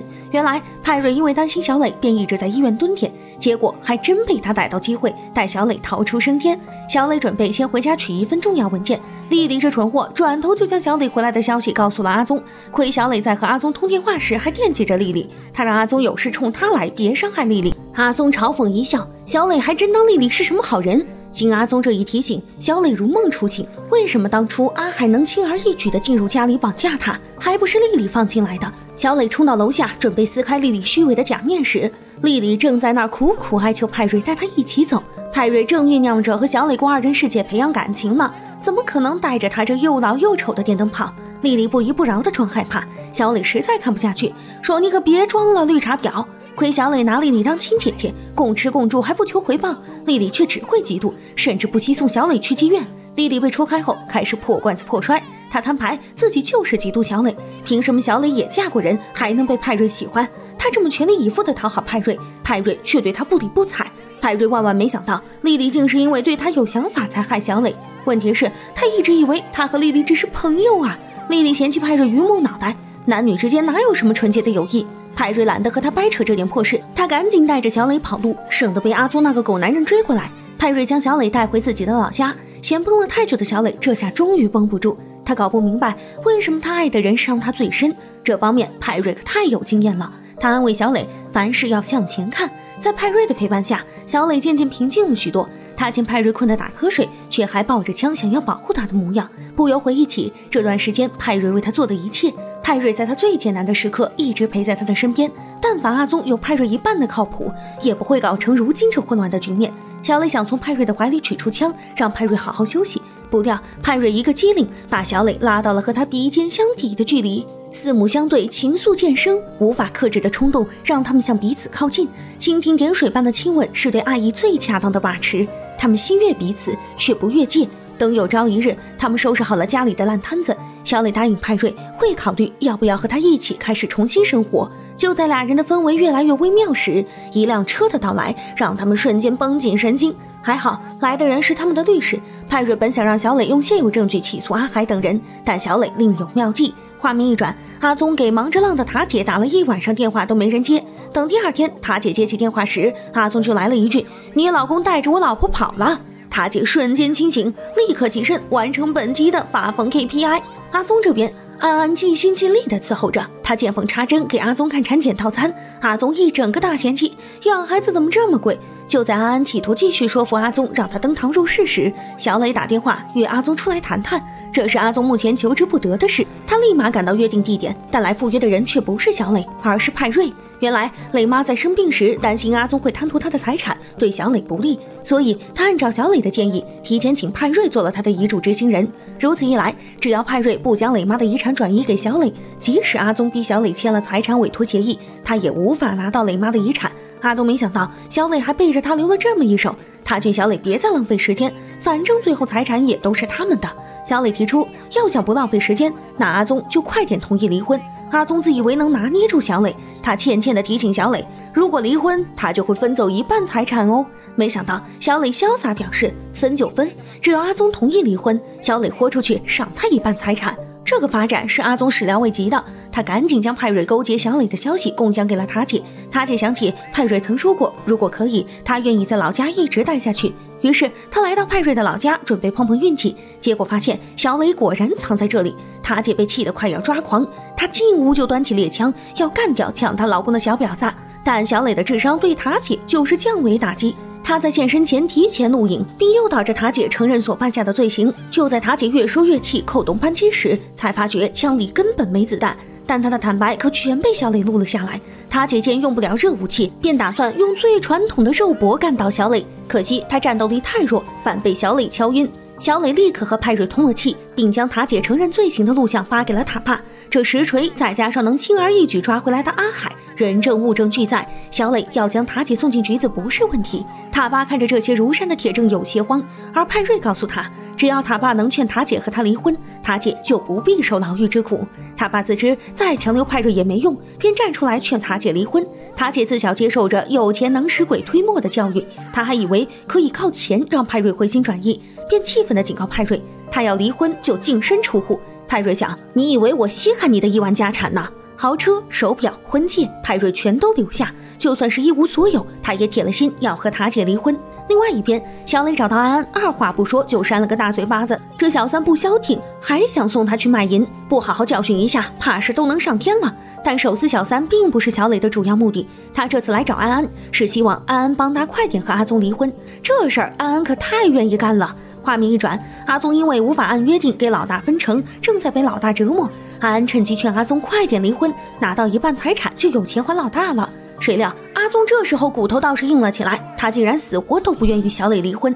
倔强的阿宗被直接打住院，小磊特意来看他死没死。阿宗趁机用苦肉计求小磊别离婚，他愿意痛改前非，和小磊重新开始。小磊只觉得这男人的脸皮是铜墙铁壁，你怀着孩子的小三还在旁边呢，你和我说重新开始？安安听着这夫妻俩完全不拿他当个人看，顿时火冒三丈，他将自己的不幸都归咎于小磊。小磊让他醒醒，安安之所以会这么惨，完全是因为他不自爱，总以为一个男人比天大，以至于完全忘了自己的价值。安安被小磊骂得醍醐灌顶，他回想着自己这一路走来有多卑微，好的爱情不该让人走下坡路，更不该让人失去自我。安安咬牙下定决心，他不能再继续这样下去，女人就该自立自强。画面一转，小磊将所有和阿宗有关的东西都付之一炬，说不伤心是不可能的。他真后悔当初没听妈妈的话，多观察一下再结婚。当婚戒从无名指上摘下，投进火中，这段婚姻就彻底在小磊的心中消亡。这时潘瑞迎着火光而来，跳跃的火焰映亮的是他们百感交集的四目相对，旧的东西已在烈火里化为灰烬，而他们又能否涅槃重生呢？小磊打算将婚房分给阿宗，潘瑞认为凭小磊现在的优势，完全可以不分财产，但小磊目前只想速战速决，如果能结束他和阿宗之间的纠葛，他愿意破财免灾。这这时，想和小磊谈恋爱的派瑞觉得是时候向小磊要答案。小磊从出生起就一直在扮演女儿、妻子的角色，他也想尝试一下抛却这些身份做自己的感觉，因此他婉拒了派瑞的追求。派瑞始终以为他们是两情相悦，感情他这是剃头挑子一头热呢。表白被拒，多少令派瑞有些不爽。他离开小磊家，跑到酒吧借酒浇愁，独自琢磨了好半天，才终于释怀。于是他又来找小磊，为刚才他的失礼向小磊道歉。突然，派瑞接到一个电话，通知他爸去世了。派瑞立马赶到他爸家，此时他爸已经成了一具冰冷的尸体。据警察所说，他姐当时就昏迷在他爸的身旁。然而，因为他姐不愿意被人监视，所以派瑞当初拆了家中的摄像头，因此他姐变成了唯一知道事实真相的人。可他姐一清醒过来，就将锅甩给派瑞。派瑞表示：“这你可就过分了，你爸死这事和我半毛钱关系都没有，你可别啥都往我身上来。”他姐这副一出事就怪别人的样子，让派瑞不由回忆起3年前，那时的他姐竟然趁他出差时怀了别人的孩子。可他姐却说是因为派瑞失约不陪他才出轨的。被戴绿帽的派瑞虽然心里窝火，但见他姐要死要活的模样，他还是心软的原谅了他姐。所以他爸说的没错，派瑞坚决和他姐离婚，并不是因为他姐犯错，只是因为他已经爱上了别人。现在的派瑞既无法接受他姐的背叛，也不愿纵容他姐将自己的错怪到他的头上。帮他爸处理后事，是他对他姐最后的情分。此后他们就分道扬镳吧。他姐仍然接受不了派瑞要离他而去的事实，既然他得不到，那就毁掉。于是他勾结阿宗一起合谋如何毁掉派瑞。那么他爸到底是怎么死的？原来阿海跑路后一直躲在女朋友小红家里吃软饭，可小红不愿担风险，她只想把阿海扫地出门。小废物阿海没辙，只好又将主意打到了人傻钱多的塔姐头上。阿海夜里偷偷潜入塔姐家，塔姐和塔爸正在激烈的争执。塔爸觉得塔姐如果继续疯下去，他有必要带她出国，远离这个是非之地。阿海听得羡慕嫉妒恨，作恶多端的有钱人拍拍屁股就能飞到国外，当无事发生。他这种小平民却被害得惶惶不可终日。塔姐一看见阿海这小废物就开骂，要不是阿海怂了，小磊哪还能在这和他抢老公？他大骂阿海是垃圾。阿海反讽道：“如果他是垃圾，那和他睡觉的塔姐算什么？”他爸听不下去这俩人幼稚的放嘴炮，他开门见山的问阿海到底想要什么。阿海还能要什么？当然是钱啊！他爸摘下自己的名牌手表，想要打发阿海，但阿海并不满足，保险柜里的钱都给他，他才愿意离开。阿海蹬鼻子上脸的行为让塔姐恨不得杀了他，但塔爸觉得能用钱解决的问题都不是问题，他让塔姐赶紧把钱给阿海，但塔姐却极其不情愿。他在掏钱的同时顺手掏出枪对准阿海，他不相信阿海会乖乖的拿钱走人，只有毙了他才能一了百了。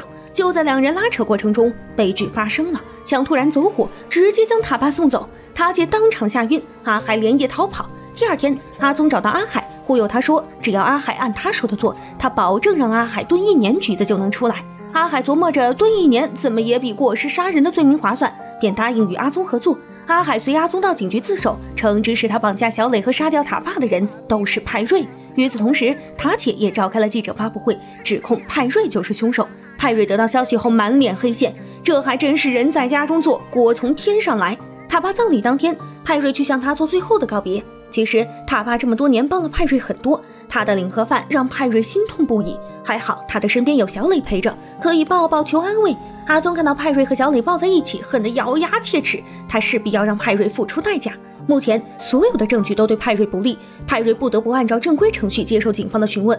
在派瑞进警局前，小磊猛扑过来，给了派瑞一个鼓励的吻。派瑞有点懵，小磊不是不想和他谈恋爱吗？咋还亲他呢？小磊有些娇羞地说，他其实也爱派瑞，他希望派瑞能尽快解决这些乱七八糟的事，然后他们一起重新开始生活。有了爱情滋润的派瑞瞬间动力十足，本以为这小子这次得跟塔姐和阿宗恶斗几个回合，没想到派瑞还憋了一个绝杀大招。原来他上次说家里没摄像头是骗人的，因为他信不过塔姐，所以特意留了一个隐藏摄像头，这回可不就派上大用场了吗？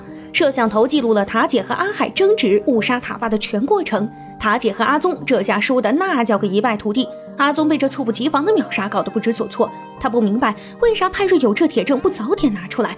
小磊告诉阿宗，那是因为派瑞还是不忍心伤害塔姐，就和小磊对阿宗恨之入骨，却仍愿意分他一半财产，让他免遭黑帮毒手一样。要不是被逼急了，谁想置人于死地呢？但阿宗这执迷不悟的样子让小磊大失所望，他决定起诉离婚，1分钱都不分给阿宗。阿宗急红了眼，他可没法看着自己老婆离婚后对别的男人投怀送抱，也不知阿宗是疯了还是哪根筋不对，这货竟然在光天化日之下企图在后备箱里抢了他老婆。小磊吓得魂不附体，他挣脱阿宗后想开车逃离这鬼地方。突然阿宗猛地冲到车前，小磊来不及反应，车子一下子从阿宗的身上压了过去，一瞬间整个世界都安静了，再也没有人强迫折磨小磊。但小磊没有觉得解脱，反而觉得无尽的恐惧正侵蚀着他。有行车记录仪和停车场的监控作为证据，警方判定这次事件是一场意外，不予追究小磊的责任。但小磊担心的不是警察，而是阿宗那群难缠的家人。很快宗妈赶到医院，对小磊又打又骂。小磊虽然觉得自己的做法并没有错，但人死为大，他还是善良的答应承办阿宗的葬礼，并且如果宗妈有困难，他必伸出援手。虽然阿宗死不足惜，但小磊仍然觉得很难受。他从没想过要弄死阿宗，也没想过他们的纠纷会以这种方式结束。这边死了一个，塔姐那边也想寻死觅活，好在他妈及时发现，才没让塔姐干傻事。婚戒伴随着黄色的药片从塔姐的手中缓缓滑落，这一刻塔姐终于明白，她和派瑞真的结束了。突然塔姐眼前一黑，她竟然什么都看不见了。2个月后，富家大小姐小磊摇身一变成为了房产销售冠军，而派瑞整日将工作交给下属做，自己则致力于当个称职的家庭主妇。塔姐在打官司的同时，也在治疗自己的心因性失明。当看不见这个世界后，她反倒正常了许多。她听闻派瑞和小磊在一起很幸福，由衷的为派瑞感到高兴。可她呢，还有幸福的资格吗？派瑞安慰她，只要不做坏事，每个人都有幸福的资格。另外一边的小磊去阿宗的坟前扫墓，2对夫妻之间的恩恩怨怨就这样凄凉收场。好在小磊和派瑞这对受尽爱情苦痛的人终于走到一起，在细水长流的平淡幸福里共度着难得的劫后余生。至此，泰剧《纵情悲歌》的全部故事就结束了。这场轰轰烈烈的狗血情感大混战到这里也戛然而止。纵观这2对婚姻生活鸡飞狗跳的夫妻，派瑞和塔姐的婚姻以浪漫的爱情为始，却因塔姐的浪荡毁于一旦。病态的偏执挽救不了被一次次的失望撕碎的心，强取豪夺不是修补感情的最佳方式，这只会耗尽仅存的情分，将对方推得更远。阿宗和小磊的恋爱与婚姻从一开始就充满谎言与背叛，当虚假的爱意没有一丝丝真挚，牵强的伪装迟早会原形毕露。人明知玩火会有自焚的风险，却依然选择飞蛾扑火。当作为感情基础的信任坍塌，所有疯狂的挽救都不过是亡羊补牢。好了，今天的解说就到这里，希望大家多多点赞支持，也可以在评论区发表你对本期视频的看法。记得订阅剧集地频道，我们下期再见。